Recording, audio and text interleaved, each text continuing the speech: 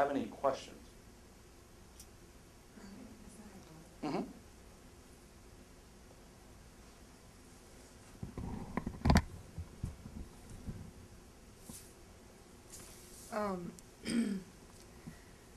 It's kind of two in one. The site fits my all the aspects of my business plan, the location, it's captive, but it's a little more than I budgeted, I put in my budget at the time. How much should I expect to pay for a site? And is it a big factor in my success rate if I expand my budget on my site? Those are good questions. First of all, markets across the country and around the world, you're going to end up having to pay fair market value. Mm-hmm. And the fair market value in Des Moines, Iowa, and the fair market value in San Francisco, California, for the exact same type of site, two different things. Well, so see, that's where you can use commercial real estate people, because those folks should know the market value. They should know what the market will bear.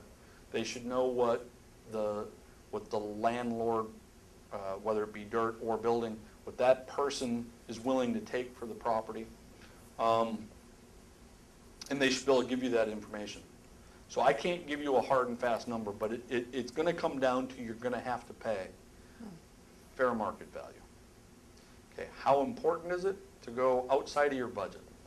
Well, most of the time when you're creating a budget, you don't initially know what the number should be anyway. I see that a lot with budgeting, especially when it comes to site selection. They're afraid to put a number. And what I tell people is, listen, just put the number, and then we'll make tweaks and adjustments until we get to a point where we can figure out if that number was accurate or where the differences are. So you're going to see the up and down change of your budget as you move one number from one line to the next. So that's all normal. But I'll tell you, overspending on a site is a killer because you're stuck with it. See, if you're outside of budget or outside of industry trend when it comes to food cost or labor cost or sales volumes, we can fix that.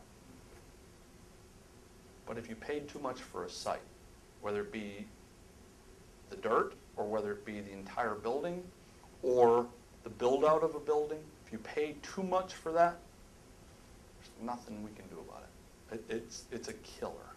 And more often than not, that's the killer that can never be made up for. Nothing you can do about it. So, with that said, I would proceed with caution when it comes to the expenditure. Okay? I'd ask a lot of questions. I'd try to do a lot of negotiation. I'd try to talk to other people to find out what they're paying and what you should be paying. But ultimately it comes down to your menu has to be able to afford the site. Mm-hmm. If your menu can't afford the site, you can't afford the site. That's when I say go look in a different pond. Sites are available. We get that a lot too. Oh, I'm in XYZ city. There are almost no sites available. Okay, well, I know XYZ city, and right next to XYZ city is ABC city. And then there's DFG city, and then there's HIJ city. And all of those cities have sites available. And they're 15 minutes from XYZ. So just look at a different pond. I'd rather make money